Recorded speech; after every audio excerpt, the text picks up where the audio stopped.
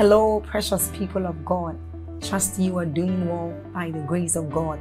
We thank God for yet another day to spend time with Him, another day to commune with Him. I want us to take a short exercise, and that is, I want you to click on that like button to help spread this good news abroad. I want you to help us share this good news, and that YouTube will also recommend this channel, this video to others, and they will also be a blessing.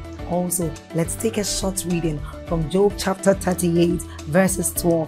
It says, "Hast thou commanded the morning since thy days, and then caused the day spring to know its place?" Now this tells us of the great opportunities, of the great blessings we enjoy as children of God when we speak into our day.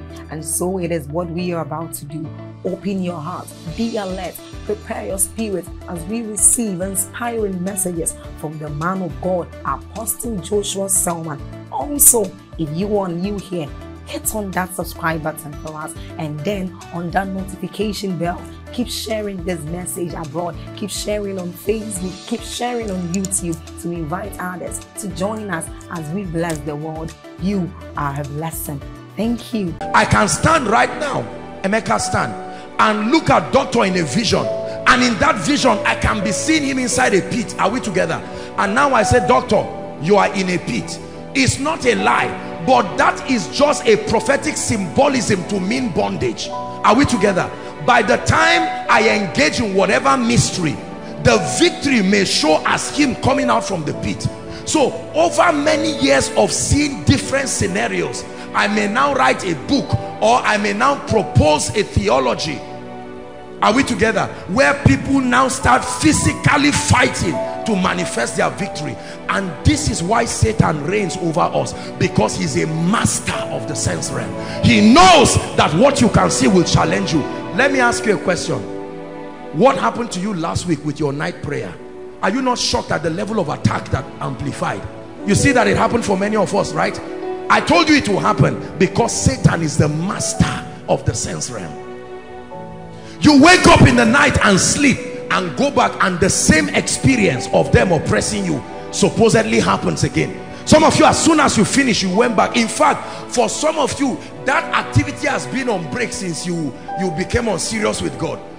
But now that you just started a little prayer, all of a sudden it came. Now let me tell you, Satan will use your senses and tell you the word of God claims this. If God were so powerful, where is it? Then you will now dance to the realm of the senses and say, Kai, that means let me go back to sleep. In Jesus' name, I must go back for the battle to come. You are already defeated. There's no possibility of victory under that condition.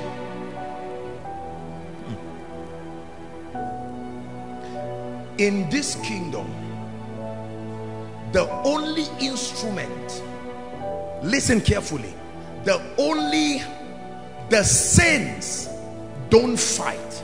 Our warfare is the warfare of taking advantage of the forces of the spirit allocated to us. The force of the word, the force of the blood, the name of Jesus, and all of these mysteries. Listen very carefully, to enforce. I repeat, enforce. If the purpose of your engaging those things is to create a physical fight, you are defeated already. The devil will eat you up and spit you. Watch this. Jesus is standing, having walked on water to come. Peter says, if it be thou, listen carefully now, bid me come. And Jesus says, come. Peter gets up and started walking on water. Are we together? Now, do you think while Peter was walking on the water stopped being boisterous? It still continued, but it's just that because his focus was on Jesus. Are we together? That connection. So the power that kept him on that water was not in his legs, it was on the gaze of Jesus. Are we together now? The moment Peter didn't stop walking on water, he only shifted his gaze to somewhere else, and his legs started going down. For as long as his gaze was on Jesus, whatever the storm did, now his looking at Jesus did not suddenly make the water quiet. It was still boisterous, but he was surprised that the water was not moving him. The element for the victory was his connection with the eyes of Jesus, not his ability to walk well. For as long as his legs remained, but he turned his attention, the Bible says he saw. That's what Satan wants you to see. Satan is a master over the sense realm. If he can deviate your focus to make you see the bulkiness of the challenges, he will bring your faith down and strike you in a way that will affect you. Are we together? God bless you. Thank you, doctor. We discussed access points last week, that biblically speaking there are three main access points, systems of authorization that Satan uses, that demons use. All occults, all spiritism, and any kind of extra physical manifestation of evil thrives upon these three platforms. Number one, covenants. Covenants. We discussed it last week. I'm just giving us a quick review. Number one, covenants. A covenant is the most powerful of the three, because I told you that a covenant is a system of authorization, and that system of authorization can go beyond an individual. That's what makes it powerful. My obedience may affect me alone. Are we together? But a covenant can allow me to do something. Look at this. Dr. Sheon is here with his wife Shade. Are we together? If I ask doctor and I say, sir, I want to come to your house, and he says no, then I turn to his wife and say, Shade, I want to come to your house, and she says yes. The covenant of marriage, are we together? If obeyed properly, I have a right to come to that house. And if he quarrels me and say, I thought I didn't invite you, I say, no, your wife, who has also become one with you, allowed me. You see why covenants are powerful? Because when you see Satan veto certain things about you and comes, is because he knows someone else you are connected to has authorized him. Are you getting what I'm saying now?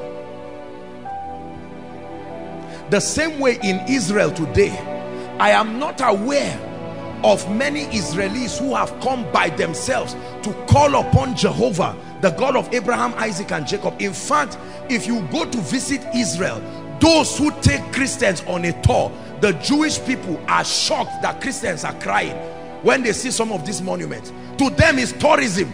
They are waiting to be paid, and they see it just come. So this is the cave where my Savior laid, and you kneel down, and the Jew there is in shock. What kind of people are these?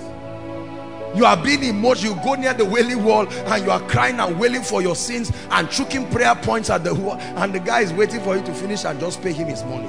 Yet in the midst of it, you try to kill that Israeli, and a covenant he's not aware of will arise and defend him. What kind of unfair thing is this? They farm on a mountain that should not grow, yet there is something that makes the earth to increase to them. Remember, that person doesn't believe in Jesus, yet when God looks at them, he sees Abraham and sees the covenant. The most feared nation on earth. A little nation, but indestructible by a mystery that even themselves they cannot understand. The rabbinical institutes have spent decades studying what is the secret behind the immunity of the nation of Israel. Israel is my firstborn. God has made a covenant with the firstborn, the apple of his eyes, that he will kill and slay any nation because of a covenant, and it's an everlasting covenant that he has made.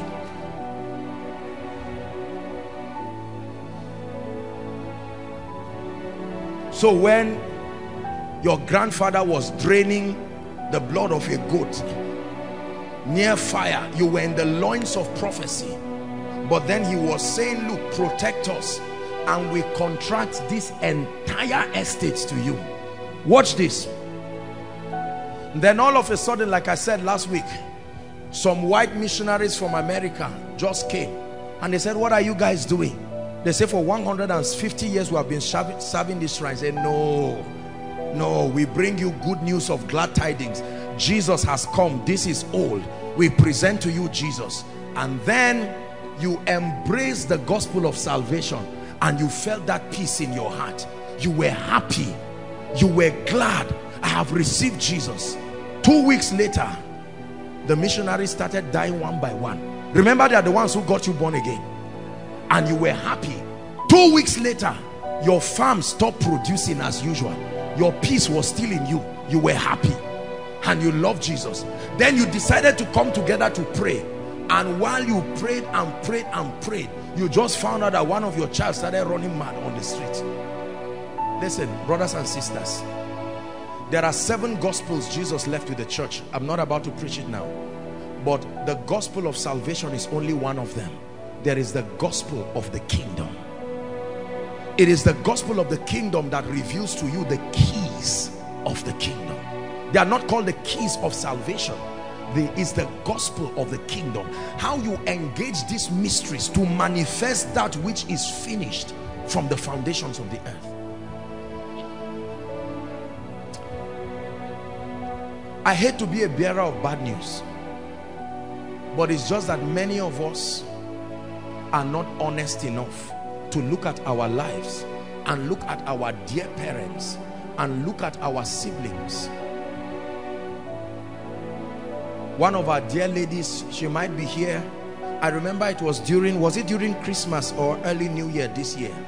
Her mother, and I'm sorry to just have to talk about it, but her mother, a godly woman, was standing in church, sir, just like everybody, wonderful woman of God, in the presence of everybody looking at her, in the house of God, with the anointing of the Spirit. She fell down face forward in the presence of everybody and died right there. Prayer warriors came and prayed and prayed and prayed, and nothing happened. While that would happen, her father paralyzed completely. Paralyzed completely. In this place, I'm not talking of another place. When I heard that, I said, this is it. This is it. I must teach this year. This is it. Now, do you know, the family of that lady will almost beat you if you go to them with arrogance and say, ladies and gentlemen, look, I don't know what you believe, but that lady, I think there are few people I know that pray like that lady. In terms of consistency of the spiritual discipline of prayer. What could be wrong?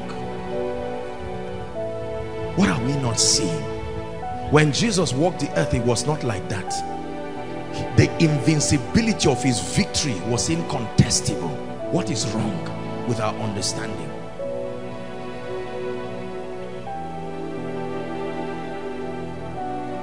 So covenant. Number 2, I taught us that the second access point is ignorance.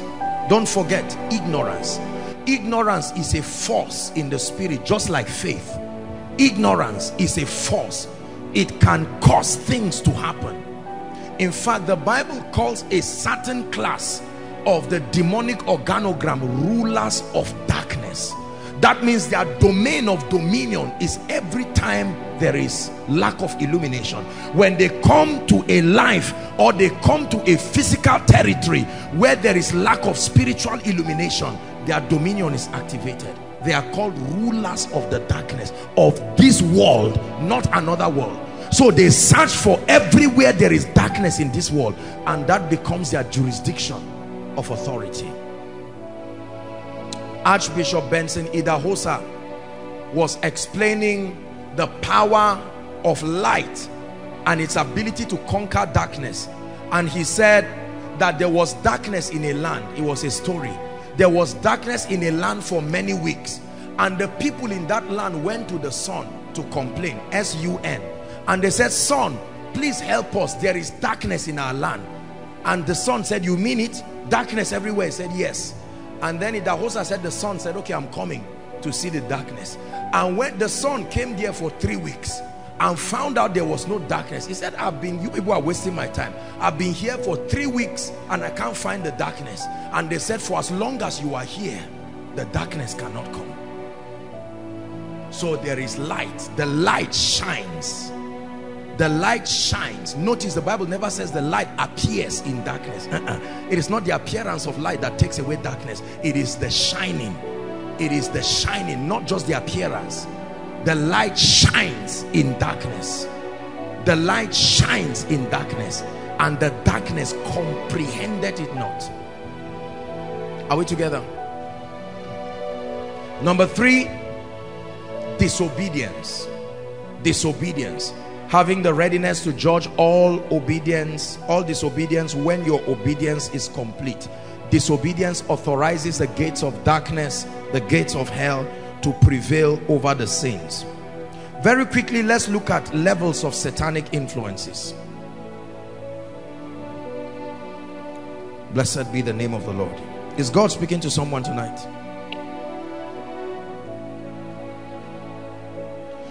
There are 3 main levels of satanic influences, and that also includes the levels of satanic influences over the saints. There is a dimension of satanic influence that cannot happen to you when you are in Christ, but there is a dimension of satanic influence that you can still be a victim of even though you are in Christ. Let's look at it very quickly. Number 1, the first level of satanic influence and activity over mankind and creation is deception. Write it down. Deception. The first level of spiritual attack over anyone at all is deception, and this dimension can happen to both a believer and an unbeliever. It was Paul who was speaking which of the church now? Help me. It says Galatia, the church in Galatia. It says, "Oh foolish Galatians, who has bewitched you?" He was talking to believers. Are we together? The word bewitching there does not have to do with drinking blood and eating flesh. To bewitch or witchcraft in this context means to cause a man to err using the tool of deception. Are we together? So who has caused you to err by proposing a deceptive theology to you? Let's look at a few scriptures very quickly. 2 Peter chapter 2. We'll read verse 2, verse 12 and verse 13 if we can run through it very quickly. 2 Peter chapter 2, we'll read verse 2, verse 12 and 13. Media, please help us. 2 Peter chapter 2.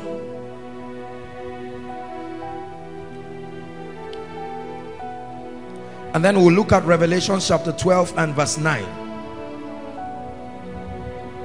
The Bible says, "And many shall follow their pernicious ways, deceptive ways, by reason of whom the way of truth shall be evil spoken of."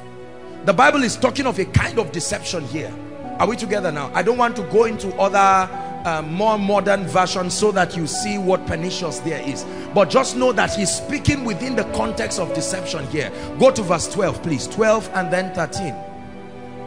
It says, "But these," Paul is really, Apostle Peter here is really angry, and he's using an expression that may even be considered offensive. He said, "But these, as natural brute beasts, made to be taken and destroyed, speak evil of the things that they understand not." Speak evil of the things that they understand not. It says, "and shall utterly perish in their own corruption." That means that believers have been made to be deceived by the arrogance of bringing argument upon a doctrine you do not understand. There are many people who would have been delivered, but because they sat down under a preacher who believes in himself, he's not being deceived, took them away from the light that would have blessed them. The Bible says they speak evil of the things that they do not understand.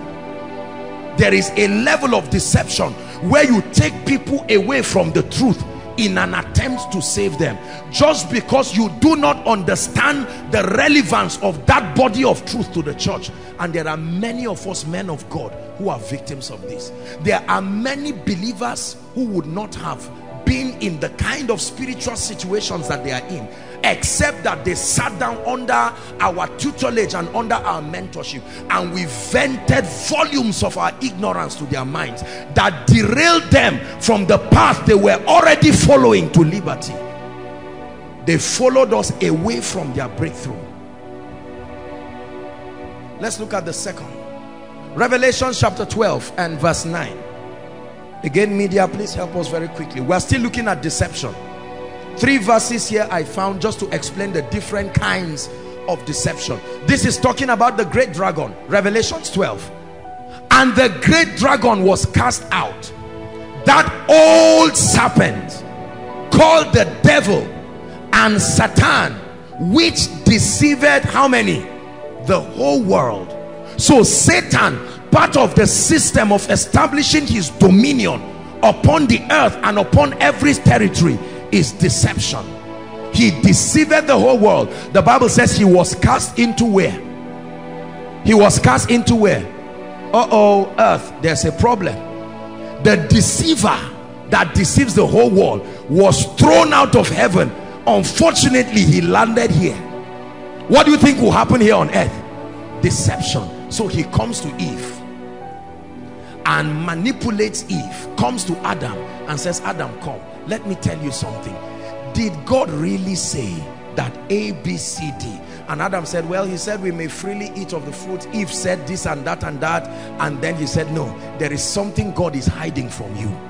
God is hiding this. I hope you know that Satan never wanted, I used to think Satan wanted to replace God. No. Satan didn't want to replace God. He wanted to run a parallel government. I will be like, not I will be the Most High. God, continue your throne, sit there. I will also, I want to sit by your right hand. Now you understand what happened to man. Satan wanted to sit. Let's go. Since the word Elohim is plural, add me to the Godhead. That's what he wanted. I have done too much. I hope you know, like, oh dear, I don't want to go into the pre-Adamite dispensation, but I hope you know, when you begin to read Jeremiah chapter 4, I don't want to go there, don't go there, media, for time's sake, you realize that Satan was sent as a representative of the love of God to the then civilization and the then creation. What Jesus represents to our civilization was what Lucifer, the light bearer, the custodian of the mysteries of the kingdom, he was sent. He didn't just deceive a third of the angels. Are you seeing how powerful his deception is?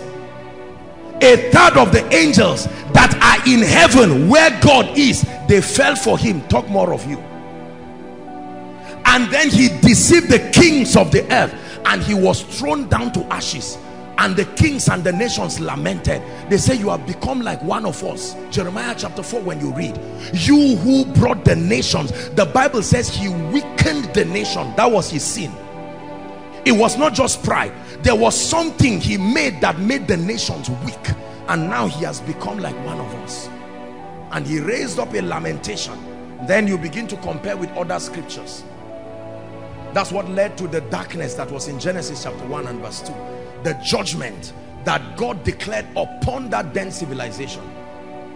Satan, the first occupant, I told you, of the Garden of Eden was not Adam, it was Satan. That was in Eden, the garden of the Lord.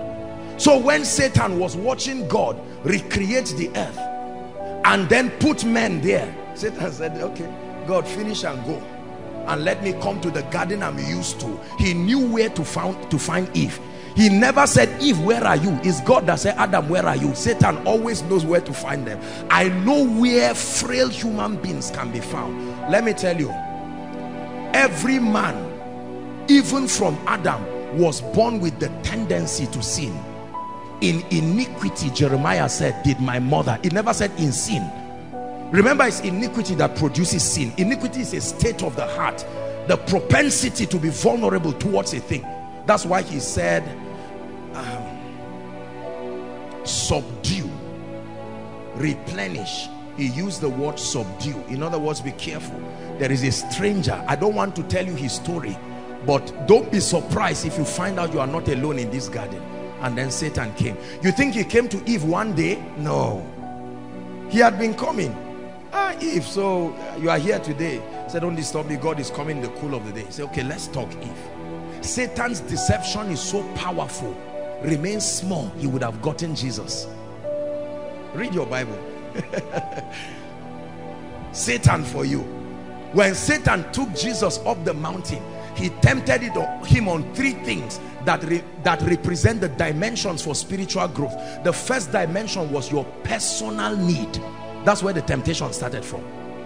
Jesus, you are hungry. Remember, part of the supplies of the powers of heaven is to help you satisfy your personal need.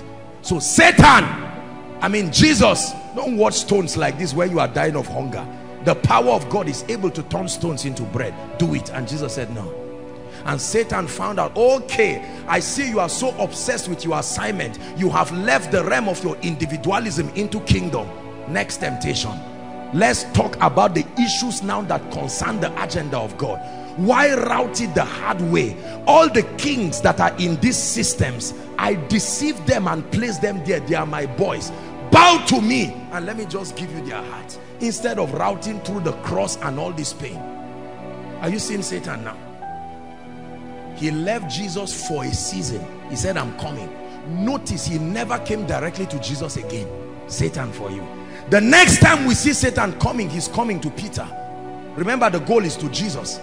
Then the next time we see him again, Judas.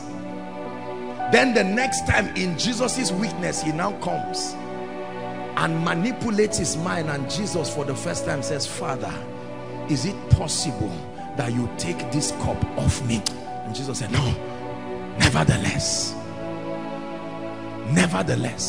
not my will. If Jesus prayed that prayer, the Father would have granted him.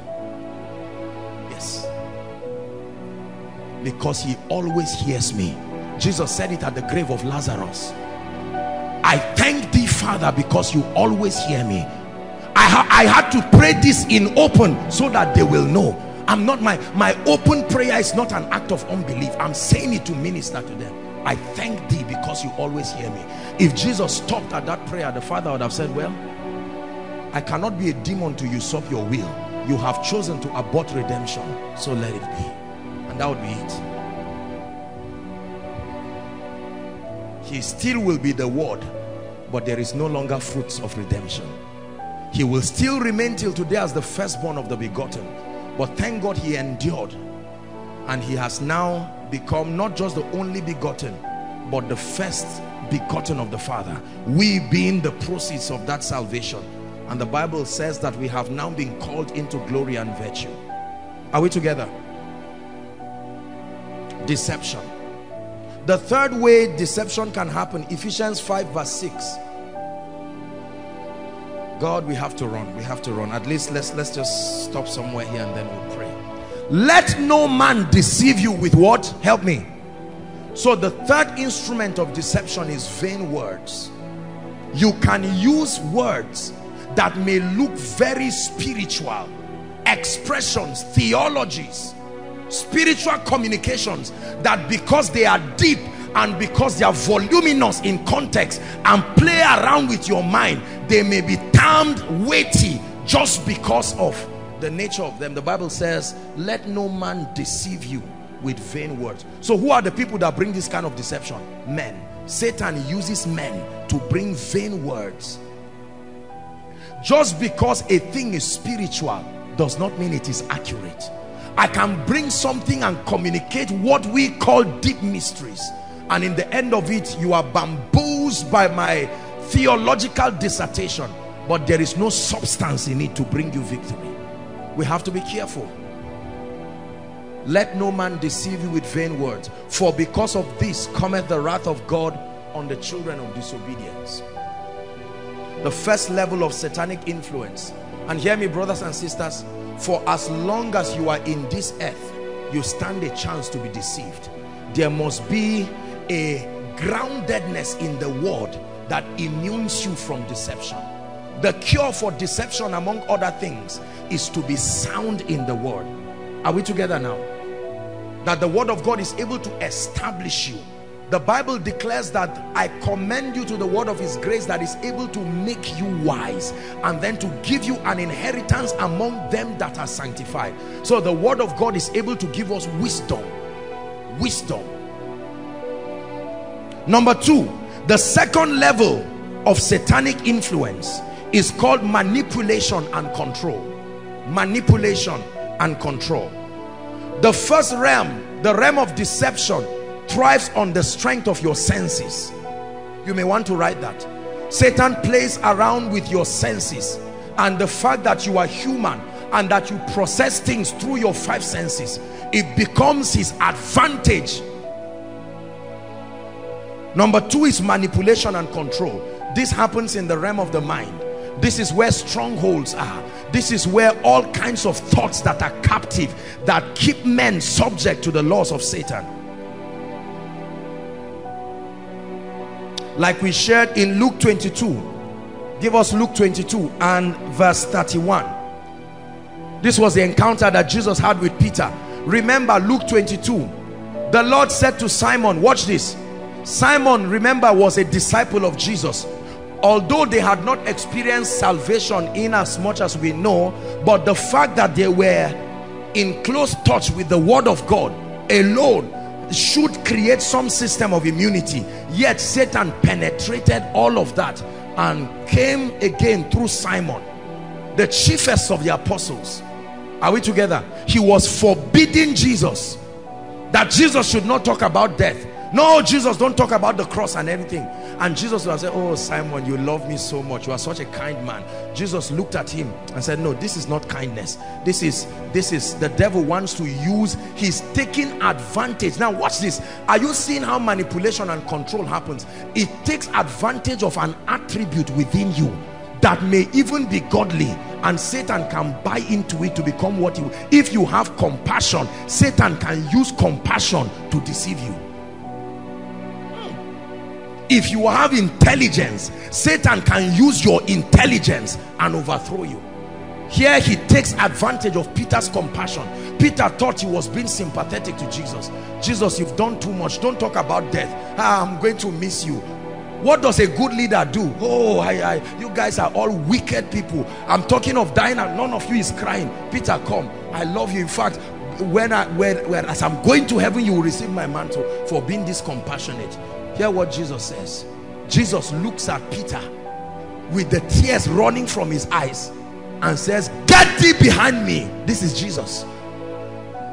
Why didn't he look at the ground? No. He looks at Peter. Get thee behind me. Simon, Simon. He said, Satan had desired to do what? Have you. That he may sift you as wheat. Next verse. But I have prayed for you. So what is one of the secrets that can help you overcome demonic manipulation is the ministry of prayer. He said, watch and pray that you do not fall into temptation. Because you can't judge it just by the seeing of the eye. You need to sustain an intelligence and a capacity to discern between good and evil. I have prayed for thee, that thy faith fail not, and when thou art converted, he said, use this same formula to strengthen your brethren. That means intercede for them too, because Satan will come. Are you seeing why intercession is important in a church for the saints? Paul was praying that we pray that prayers and supplications be offered for those in government, for this and that we may live a peaceable and a quiet life. If you don't pray, Satan will sway people. Manipulation, the realm of the mind. Now this is where it looks as though believers are possessed. Are we together? Because you see, when you are, I don't want to go into deliverance proper now, that's for series 3. Are we together? But you notice even here in Koinonia, and even right now as I've been talking, you are seeing believers that love God, but in they themselves are shocked. All of a sudden they start crying and talking things and saying things, and you look at them and it's but this person is a believer. Why is this person suddenly crying out and a spirit is leaving the person? The physical manifestation of deliverance from whatever level looks the same. It takes the eye of the spirit to know what is happening there. So be careful so you don't blackmail believers, and all of a sudden you see Emeka now standing, and I touch his head and he's manifesting, and I say, you see this guy? These are the snakes that are singing in Koinonia.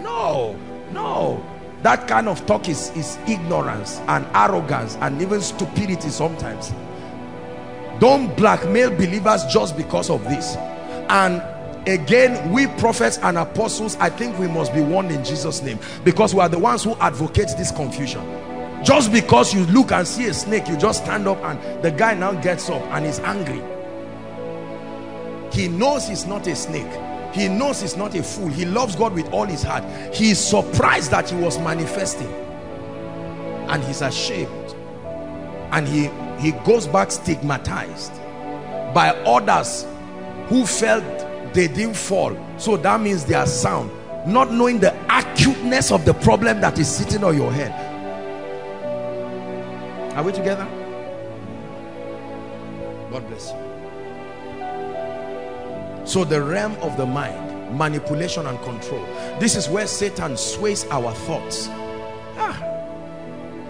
It is manipulation and control is so powerful. It will shock you to know that the greatest victims of this realm are believers, not unbelievers. Unbelievers are so flexible. The sincerity of their heart doesn't even, it allows them to find truth. It is believers that are quick to look at men of God. Apostle Joshua Selman, how can a young man like that have crowd? Like, be careful, Lord, we are in the end times, and you will think you are being sincere. Are we together now? Manipulation. It is the devil that uses that realm to make somebody you love so much. He now uses his face to you in a dream. Watch this. Somebody that loves you and is praying for you, maybe your mother, now appears, and you go and say, apostle, prophet, I saw my mother with a knife, and he said, I've been telling you for ages your mother is a witch. And all of a sudden you carry axe and straight to your village, and your mother said, oh my dad, I don't tell me anything. So you are the one behind my pain. Manipulation.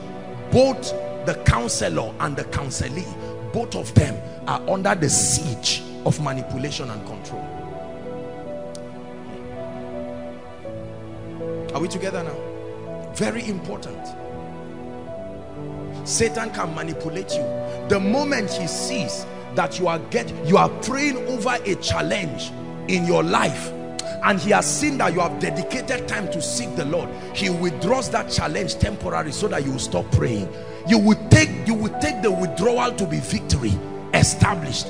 Then you will now say, because he knows that you never seek God until there is trouble. So the moment there is a challenge and you set yourself to seek the Lord, you will see a temporary victory, and you say, that's it, the dream has stopped. And so you continue in that low level and think you are safe, whereas he's waiting for a time where you go so down that he can strike you in a way that will matter. Is God giving us intelligence tonight? Manipulation. Do you know, brothers and sisters, I look at my own life. Let me be honest with you. I look at my own life, I look at my background, and brothers and sisters, I'm shocked at how well-meaning my life was, and how Satan prevailed over my mind with doctrines, with theories, with all kinds of things. It's amazing. Sometimes I sit down and I listen to men of God. Sometimes I attend conferences and I see people, and I see very well-meaning believers, but I am afraid, sometimes even very anointed. I am surprised at how they are victims to the siege of manipulations. The very context of their doctrine will tell you that they are under manipulation. There are all kinds of manipulations. If I get up today, for instance, as a man of God, and I believe that every other church and every other ministry in Zaria is wasting God's time except me, that state is already a sign of progress in an attack. Are you getting what I'm saying? If I believe that I'm the most anointed man of God in Zaria, and that every other person, especially our fathers, our reverends here and there, they are just talkatives wasting God's time, the fact that I could accept that imagination, why do the hidden rage and the people imagine a vain thing? That I could conceive that vanity and agree in my heart and convince myself that that is the state, is already a sign that I'm a victim of manipulation and control. Are you getting what I'm saying now? Dishonor to the body is a product of this kind of attack. Dishonor to constituted authority. We are all men of God. There's nothing you have that I don't have. It's a sign of this level of attack. Listen very carefully. The pride that comes with the result of spirituality is a product of this. You will not know. Oh, I come and I say, look, I've fasted for 40 days. Mr. Man, how long do you fast? He said, well, I managed to do 2. Laugh. This guy, you're still, I pray that God will bring you up. Oh, I'm going to go and pray. And you think that just because you did that is a show of spirituality. It could be that the devil is already wasting such an energetic spiritual process that should bless you, but it's been corrupted by allowing him to prevail over your mind. Then on the other hand, you see people praying and fasting, and you look at them and say, look, all you guys need, you see, wisdom is profitable to direct. This prayer is all nonsense. You are just praying stupid. That state too is another version of manipulation. Are you getting the point now? Yes. The fact that you use financial prosperity only as the chief proof of the word of God working for you is big deception. I'm repeating this thing again. I believe in prosperity. We've taught a lot on success systems, but learn this. I think the church of the Lord Jesus Christ needs to be weaned away from the deception that prosperity alone is proof that things are going on well in your life in terms of financial abundance. No. Remember that the harlot upon the horse, that mystery Babylon, can enrich the kings of the earth. She's a merchant. She can make men rich. So just because I'm adding spiritual value to you and you sow into my life, and then you come and see me taking tea and bread, you can mistaken the availability of a lot of tea and bread to mean that just because I have tea and bread, my life is all right. It's impossible for me to be under any kind of siege. And I myself can be deceived, because the moment I want to think about my life, an alert comes, 1 million. That means this thing is in place. If it was not in place, I mean, where did the devil stop it from the bank? Let's be very careful. A man's life does not constitute in the abundance of what he has. I'm not against abundance now. I hate poverty. We all do as a ministry. Are we together? But at the same time, we must be careful. There are many people whose lives are not all right. Just because they have a lot of money, they just turn and look at other poor. It's easy for a poor man to believe he's oppressed. Even if he's free, he will not agree, because the whiplash of the the economic tide that is swaying him left and right, even when he has been delivered, there is still something that is obvious and real and truthful. When someone does not eat, it's easy. That's why sociologists will tell us that religion is the opium of the masses. It's a system to motivate masses to keep them in bondage. Are we together? Manipulation and control. Number 3. Find somewhere to stop here tonight. Is complete possession. That means complete possession of your spirit, your soul, your body. The entirety of your tripartite nature can come under the subjection of darkness. This is called possession. The Bible shows us people who were under that kind of thing. Mark chapter 5, the madman in Gadara. Do you know why he was a madman? In fact, he was not even a madman. We only call him mad simply because of the context of our civilization. The goal of the demons was not to make him mad. They were just too many in one person. And so his activity looked like that of somebody who is insane. The goal was not insanity. How could you have a legion of demons and be all right based on men's context of civilization? Imagine the war. This one is saying cut this stone, and so he just remained. And notice how restful he was. The Bible says he will sit down in a cave quietly. They came over onto the other side of the sea, into the country of the Gadarenes. It's a long reading. We'll find somewhere to stop. Verse 2, let's continue. And when he was come out of the ship, listen carefully, immediately there met out of the tombs a man with what? You see that it was not a madman. It was just a man with too many unclean spirits. A man with an unclean spirit. Verse 3. Who had his dwellings among the tombs, and no man could bind him, no, not with chains. A man with flesh and blood, yet metallic chains could not hold him. Because that he had often bound with fetters and chains, and the chains had been plucked asunder by him, and the fetters broken in pieces, neither could any man tame him. Verse 5. Okay. And always night and day he was in the mountains and in the tombs, crying and cutting himself with stones. 6. But when he saw Jesus afar off, he ran and worshipped him.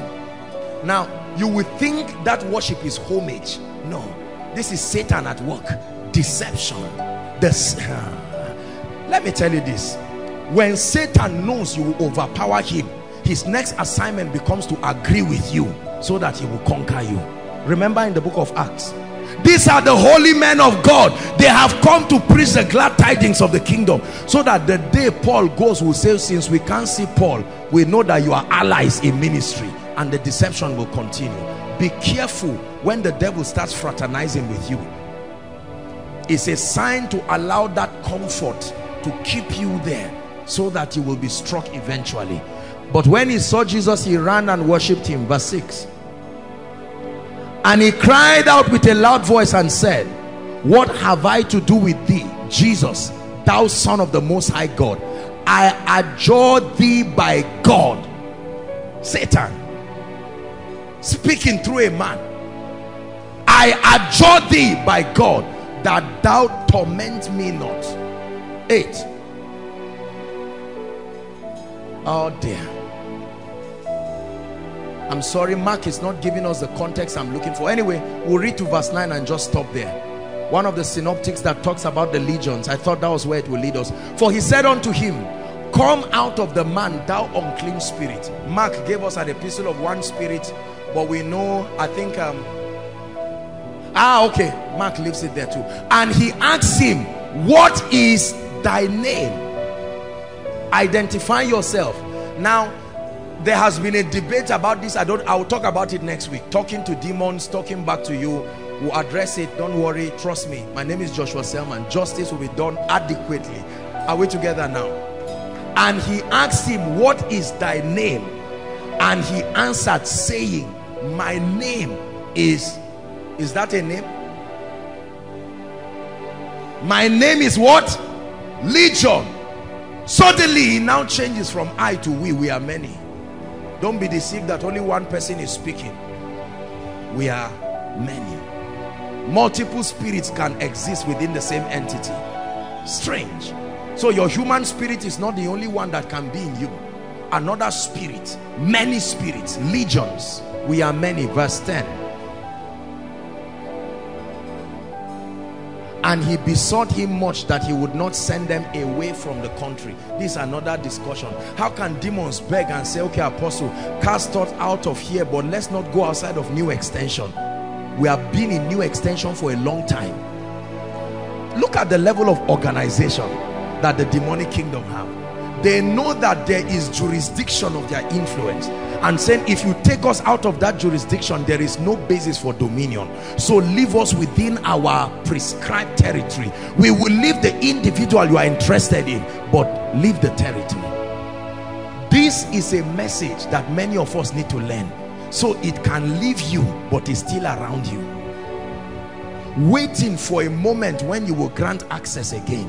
Jesus is the one teaching that when a demon leaves a man, so demons can leave men. Let it not surprise you that demons leave men. The Bible says it goes through arid regions, and not finding any place of habitation, it will tell itself, I will return back to my house. You are born again, he's still calling you his house. You see how tenacious Satan is? My house. And he comes and finds it swept, clean, but empty. Then it doesn't enter alone. It gathers 7 greater than itself. Look at that system of coordination. 7 greater than itself, and returns, and they comfortably stay in you, so that the end of that man is even worse. Don't miss the next part 3 of this. I will be teaching you why many supposed deliverance is incomplete, and I'll be teaching you the imbalance of forever continuous deliverance. Why is it that you keep casting out the same demon forever? You know, because this is, I'm already going ahead of myself. I want to solve that problem. There are many well-meaning believers who teach that deliverance is an ongoing, continuous and forever process. In a way they are right, and in a way they are wrong. When I teach you the dimensions of deliverance, we will see what deliverance is ongoing and what deliverance is wrong. The deliverance of transformation, because there is a dimension of deliverance called transformation. It is an ongoing process, Christ being the standard and the reference. So in that way it is correct. But deliverance like a continual exorcism, casting away of spirit beings, the fact that they continue finding expression is a sign that what that person needs is not just to cast the demons away. Are you getting me now? All of that we're going to deal with next week. We have to find a place to tie it today. Levels of satanic influence. Number 1, deception. We're just doing a recap. Number 2, manipulation and control. Number 3, complete possession. Look up please. Of all these 3 levels, the only one that the saints are by the default state of redemption immune from, are we together, is complete possession. Because he that is joined to Christ according to the authority of scripture is one spirit, not 2 spirits living in one. The same way a husband and a wife have become one. Are we together now? You have become one. It's a sharing together. To understand that concept, you have to understand an old Jewish practice called salt covenant. The salt covenant was a way of binding union between 2 people or 2 neighboring countries, and they would use salt. Are we together? You would bring your salt, I will bring my salt, and we'll pour it together in a vessel and mix it. The condition for us to close that covenant is if everyone can pick his own salt out. Are we together? So our redemption is in the similitude of that kind. Complete possession. By the authority of scripture, I do not believe that a believer can be completely possessed, spirit, soul and body, although we generally call it possession simply because of the character of the manifestation. Are you getting where the error comes from now? So like I said, if I pray, we're going to start praying shortly, and many of you, even as you are listening to me now, will find out that you start manifesting. And sometimes in the manifestation you will say things and do things that many times can look like you are possessed. Are we together? And if you do not discern with understanding, you may even deceive yourself to think you are possessed. I've seen many people join the line after koinonia, and then they ask me, Apostle, am I a witch? I said, what is the meaning of that? He said, please, I'm tired of everybody around saying I'm a witch. Even a witch, listen carefully, even a witch is not entirely possessed.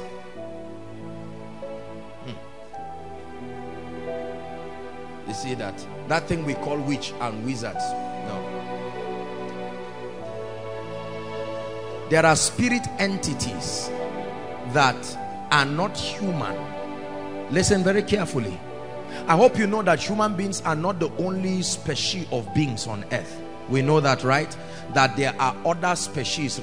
Make reference to my message, the seed, I think the seed and the woman also, our 7 days prayer and fasting. I did a little teaching on that. That there are human beings on earth that are not pure humans. Salvation is not for them. They cannot access the redemptive work of Jesus. Otherwise, probably the angels would have repented. Salvation is not for angels. Salvation is not for any other beings. In fact, listen very carefully. The scope of salvation starts as far as the authority of scripture reveals to us, starts from the Adam, the man who originated our human civilization. If you were before Adam, there was another system. Are we together? It was not redemption through the blood of the eternal Son of God. Because when, according to Apostle Peter, when Jesus went to hell, the ones he preached to were not those who were at the pre-Adamites. We know that by those who resurrected with him. Are we together now? The Bible says prophets of old that resurrected and walked the streets of Jerusalem, then having ascended to the Father as the firstborn of the begotten, to finish the substitutionary sacrifice there, the atonement, he now came and they all went together.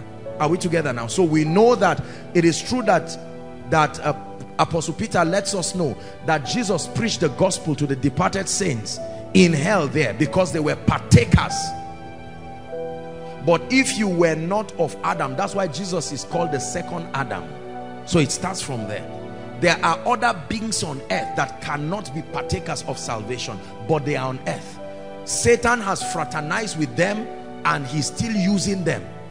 Are you getting what I'm saying now? So you can find some of these entities. The fact that they are not of this earth does not mean that they cannot find expression in material bodies. And then you will also see them manifest in material bodies. I'm not talking of entering a human being. They themselves as an entity sustaining a body that is material, but it's not a human being. Those are the kinds that that's the classic proof of wizardry. Are we together now? It's not just an individual who has been possessed. There is a dimension of that. But there are beings on earth that you see. They are humanoid in their context, but they are not human beings. They are not progenitors from Adam. Salvation, they can't receive salvation. It is this kind that the Bible says, spare not a witch to live.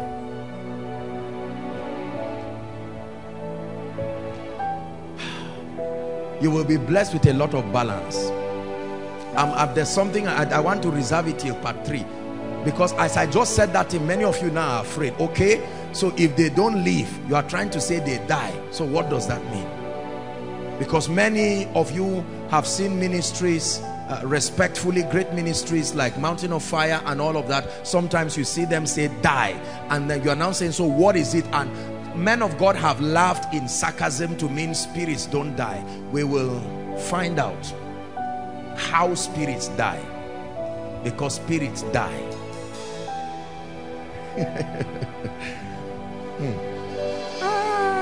Jesus. The greatest strength of Satan, the one factor that makes Satan look powerful over lives, is one word: the flesh. Write it down. The flesh. Next week or whenever is the next time we'll take it, we'll start from there. The flesh. I have to stop now. No matter what level of deliverance you go through, every other agency of demonic activity is dependent on the strength of the flesh to work. Meaning you are truly not free when you are still alive to the flesh. Are we together? Now, this is where the burden of laborious continual deliverance in futility comes from. An attempt to continue to cast out spirits, cast out spirits, cast out spirits, and then the saints or the individuals that are now delivered continue to remain and dwell in the domain of the flesh. Let me tell you, when you dwell in the domain of the flesh, you will get to a point where the spirits on their own can go without being casted out and come, because the gateway, a stronghold, has been created by your affinity to the flesh. And that's why sometimes they mock women of God. Before you say in Jesus' name, they have gone, and the person is happy. I say, to mean you are powerful, and is waiting. He knows. So people continue receiving temporary results, temporary breakthrough, temporary deliverance, temporary this. But there is a way that God can grant us grace to establish victory once and for all. That you win today and win tomorrow. You stand strong today and stand strong tomorrow. Then you now will not be the person in need of deliverance. You will carry this dimension, because you will know you are delivered because you are a possessor. It remains with you. Are we together? So now you can turn to others and begin to communicate the dimension of the life and the power that God has brought to you.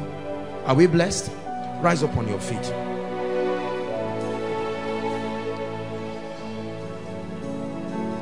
Rise up, please. You reign, you reign. Hello, King, you reign. You reign, you reign. Hello, King, you reign. You reign, you reign. Hello, King, you reign. You reign, you reign, you reign. Hello, yeah, na na na na na na na na na na na na.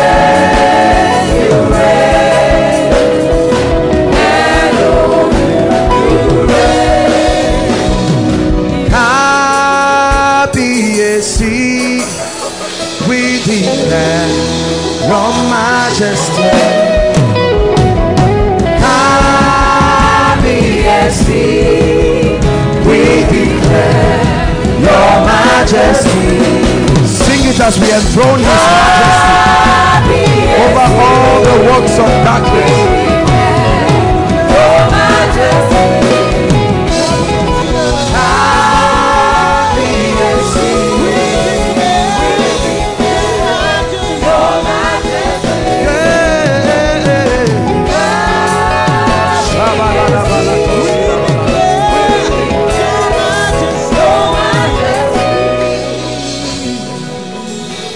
I'd like you in 1 minute, we are going to pray just 2 prayer points.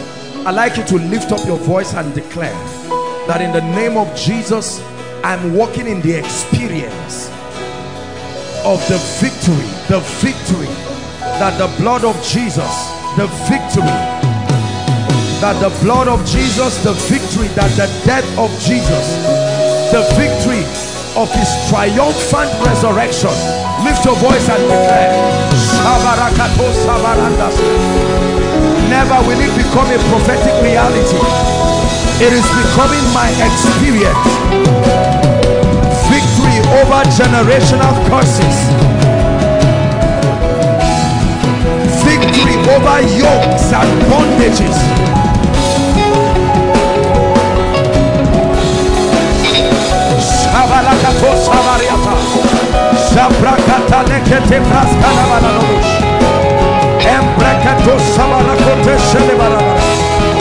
Lord, I declare complete victory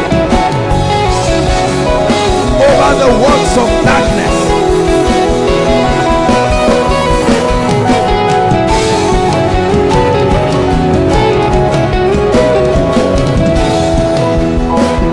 Hallelujah.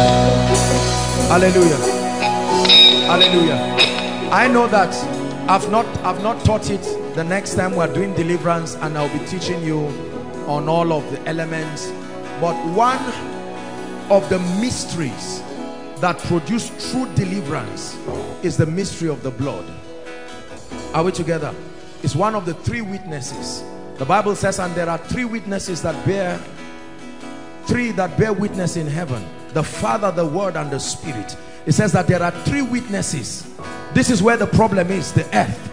It says the Spirit, the water, and the blood. Are we together?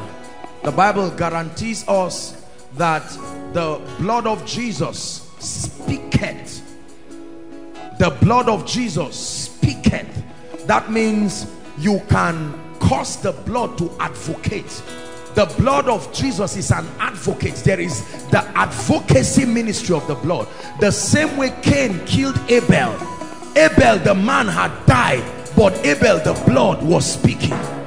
And he cried, and God himself had to say, no, something is happening. Although the man had died, but the blood is still speaking.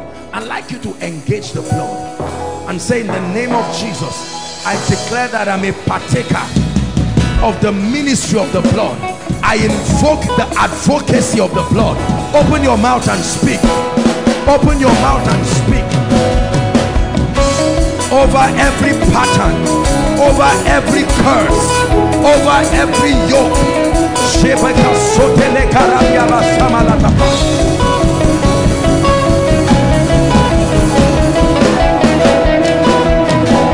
And when I see the blood, I will pass over. And when I see the blood, I will pass over. And when I see the blood, I will pass over. And when I see the blood upon your life, upon your family, when I see the blood upon every ordinance against you, I will pass over. When I see the blood upon the pronouncements in your family, I will pass over. Lift your voice and invoke the blood. We declare that the blood speaks. We declare the mystery of God's mercy. The blood speaks. We declare the priesthood of Jesus, that is after the order of Melchizedek, higher than the Aaronic priesthood, higher than the priesthood of Noah. We declare in the name of Jesus, the blood speaks. The blood speaks over the ordinance of our fathers. The blood speaks. Hallelujah. Hallelujah. Help that lady, please. The Bible says, listen carefully. Just help those under the anointing. Something is happening here. The Bible says we have been called out of every tribe, out of every tongue. Remember, I'll be sharing with you, every other power on earth cannot walk without the sun. The sun and the moon are the two elements that power every activity that happens on the earth. That's why the psalmist said, the sun shall not smite you. The sun does not smite in itself, but I can take advantage of the sun. Every activity demonically on earth, without the, when there was darkness upon the earth, there was no demonic activity until light returned. Then Satan now returned with his activity too. When there was, all through the period of darkness, the only entity we see is the Spirit of God. We never hear of any demon jumping. The moment the sun was withdrawn and the moon was withdrawn, so the psalmist said, the sun shall not smite thee by day, nor the moon by night. Witchcraft thrives only with the sun. That's why Jesus himself is called the Son of Righteousness, that can arise with healings. Thou shalt not be, it said, the sun shall not smite you. That means for as long as there is sun and there is moon, I can do something on earth that will tap the power of the sun to fight you, that will tap the power of the sun to spare you away. Watch this. Hold on. Joseph goes to bed and has a dream, and here's his dream. I saw the sun, I saw the moon, and I saw 11 stars. Remember, all of them are lights. They are just different kinds of light bowing to me. When Jacob had this, Jacob said, so me, Jacob called himself the sun, so I will bow, and my wife, who gets her glory from me like the moon from the sun, and then your brothers who are also stars will bow to you. Jacob was worried. The sun bowing. The sun can bow, the moon can bow, even the stars that have been sent to signify times and seasons can bow. What is this power that can make the sun bow? By next week, I'll share with you how God delivered me. You know, I've been telling you what I went through, but I've not shared with you how I came out. This is what I want to share with you. Kai. Look, let me tell you, you don't know victory till you understand the mysteries of the Spirit. You will smash the gates of darkness. He said he has broken the gates of brass and cut the bars of iron in sunder. That you will walk through the enemy's camp and take your possession and lift it like this and turn to Satan and say, I dare you. I will show you a man who made the sun and the moon to obey him. I'm happy his name is called Joshua. Aye. Watch this. Watch this. Every time God wanted to bring redemption to men, he didn't just bless them. He did something to the sun and the moon to realign them to their advantage. Hezekiah was about to die, and when God turned his life, he said, as a sign, I will do something to the sun and move it a particular degree, so that the power that would have killed you, that has shifted the sun to that degree to allow it kill you, will no longer be able to touch you.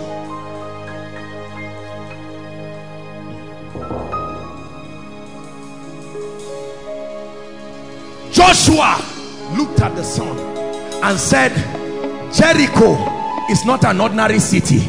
They are fortified because they have done something even with the sun and the moon. And he said, son, there is war about to be fought, and because of that, stand still. It's not just because of light. Sun, stand still. Moon, hold your peace. And all of a sudden, Jericho suddenly became afraid. The diviners in Jericho said, this thing is not working again. They said, what happened? They said, someone has done something to the sun. Jericho was close and they were afraid. The nation of Israel were not fighting. Therefore, the Bible said they were close. None went out, none entered. They said, we're in trouble. The sun and the moon. You will see why herbalists do all kinds of things and drop a mirror on the ground and use a sun and or the sun and make stupid enchantments, and we laugh and say, oh, it doesn't matter. And all of a sudden, you will now see why the psalmist categorized evil according to what the sun does and the night. There are arrows that fly only by day. What empowers them is the sun. There is the destruction that wasted in noonday. Once it is 12 on the dot, that destruction can start.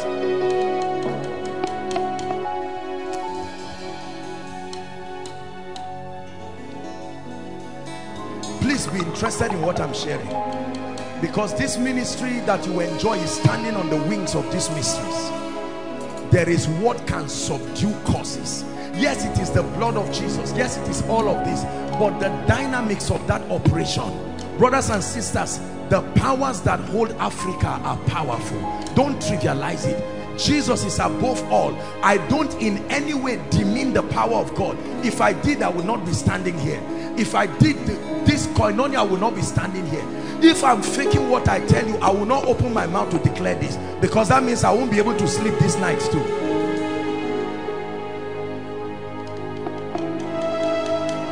Who can stand against the Lord? No one can. No one will. Who can stand against? No one can. No one can. No one will. Oh.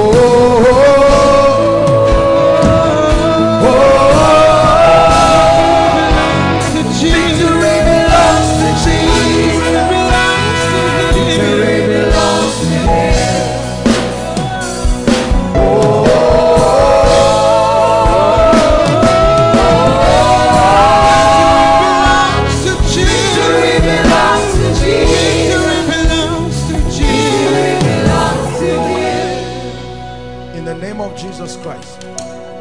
I decree and declare. Please make sure we're still on that exercise of night prayers.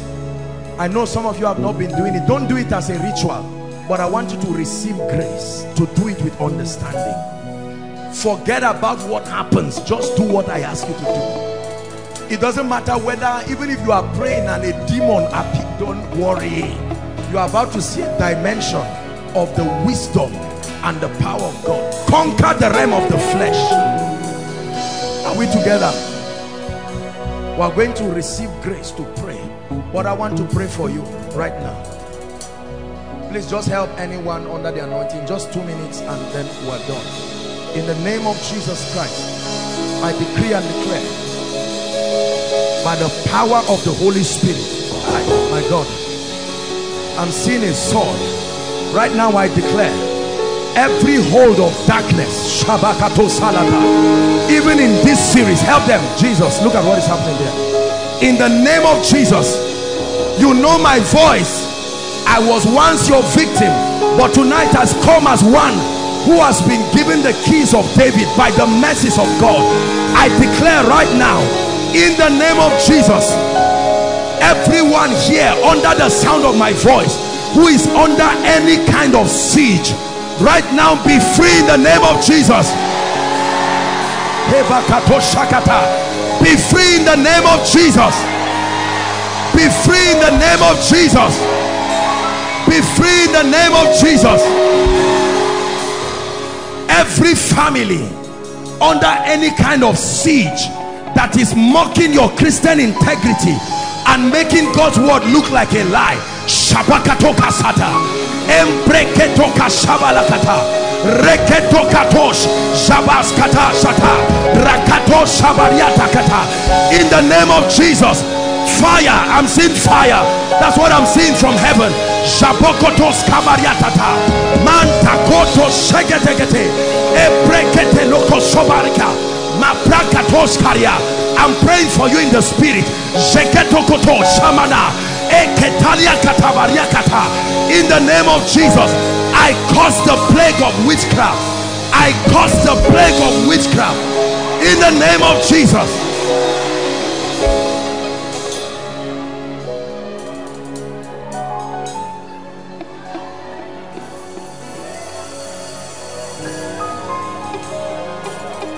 Every voice speaking against everyone's destiny, the Bible says, blotting out every handwriting and every ordinance that spoke against us, the Bible says he nailed it to the cross. I declare and I decree, by the substitutionary sacrifice of the eternal begotten of the Father, I curse every power that is not of God in the name of Jesus Christ. I reverse any ordinance in the spirit over every individual, over every family. I command a reversal now in the name of Jesus.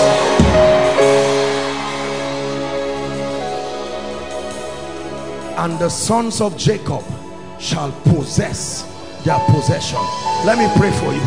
Everything that must enter your hand, Mashabakatos, Lekatekatash, the open doors that the blood of Christ release, help them please. Everything you have seen in the realm of the spirit, God has shown you dreams that you are a possessor. God has shown you dreams, your children, your breakthrough, your lifting, your speed, your job, your marriage. In the name of Jesus, I release it to your hands now. Become a possessor. I release it to your hands now. Become a possessor.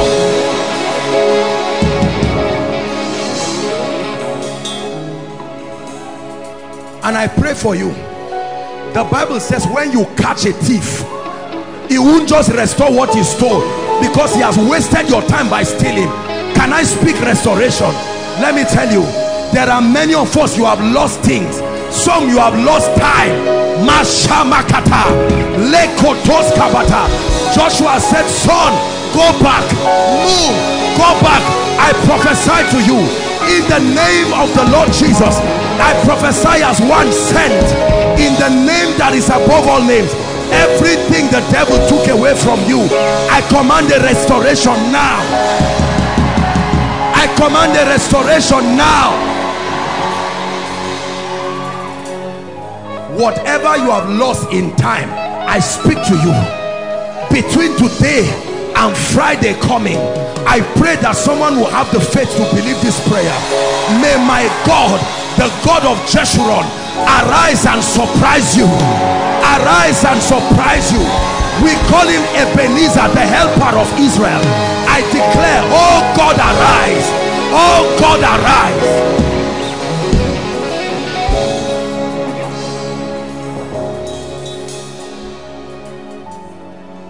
Hallelujah.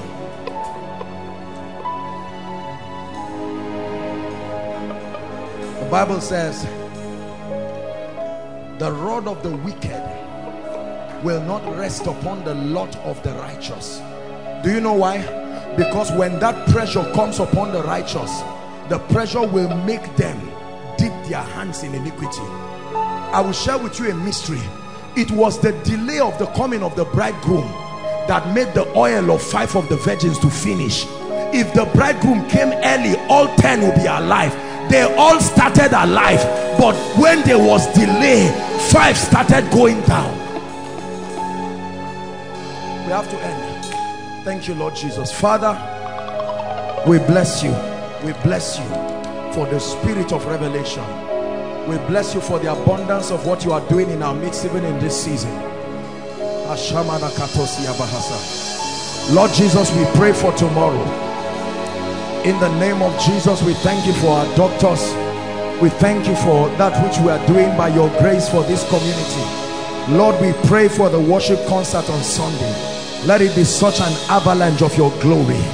May your glory visibly rest upon us.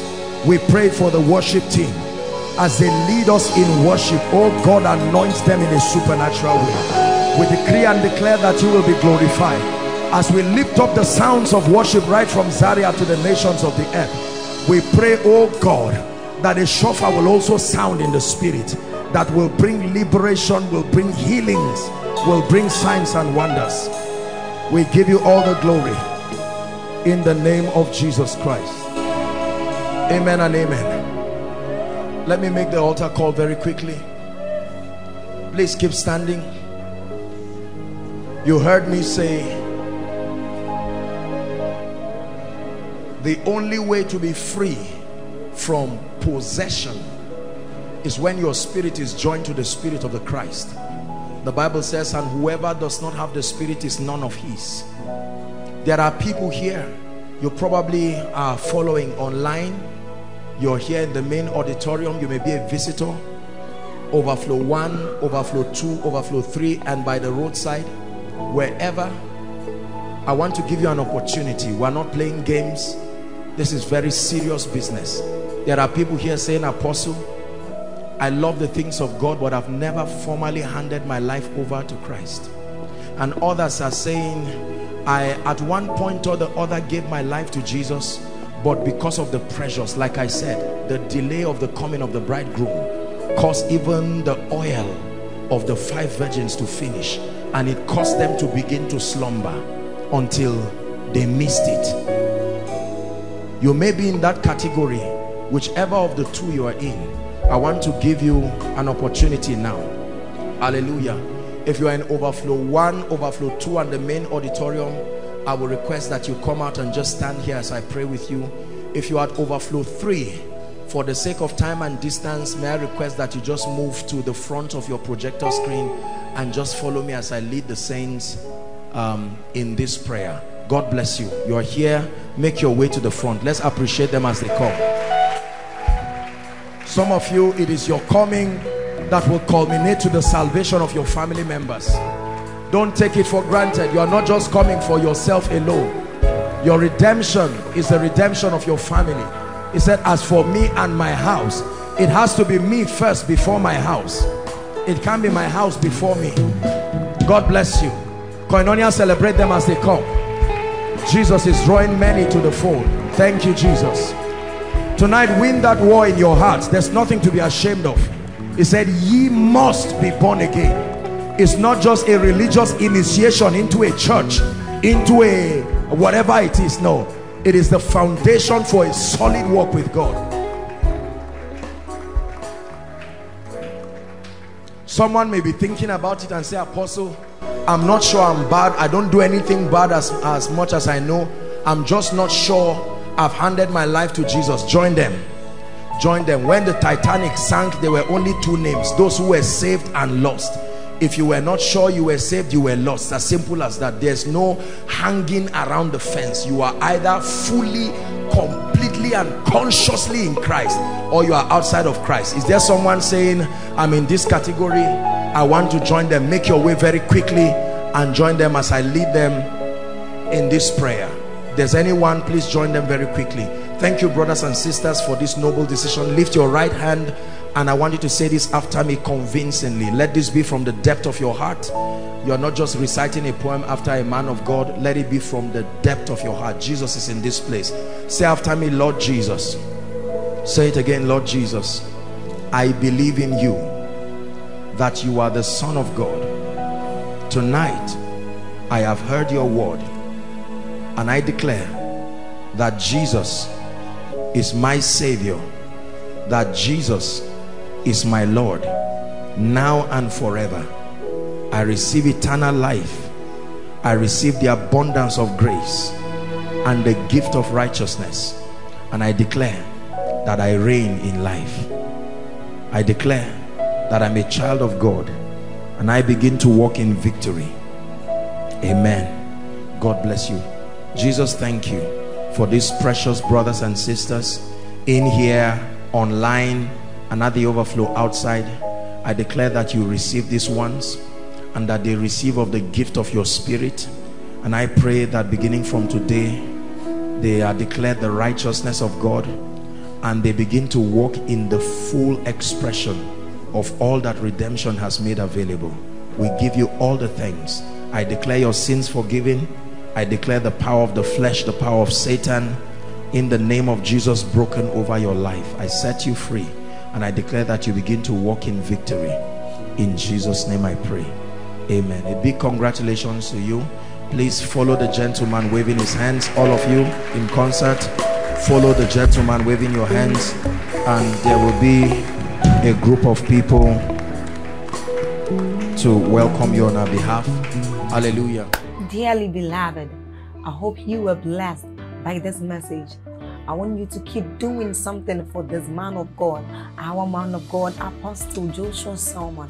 And that is, I want you to keep on praying for him, that the cause of the gospel may have free flow in him, that he may be granted boldness to continue with this commission of Jesus Christ, and that all provisions be given unto him as he continues in this journey of Christianity. And then don't forget to like this video. Don't forget to hit the subscribe button if you are new here. Don't also forget to leave a comment in the comment section, and then keep sharing abroad, and let's all keep sharing Jesus. I'll see you again. Bye.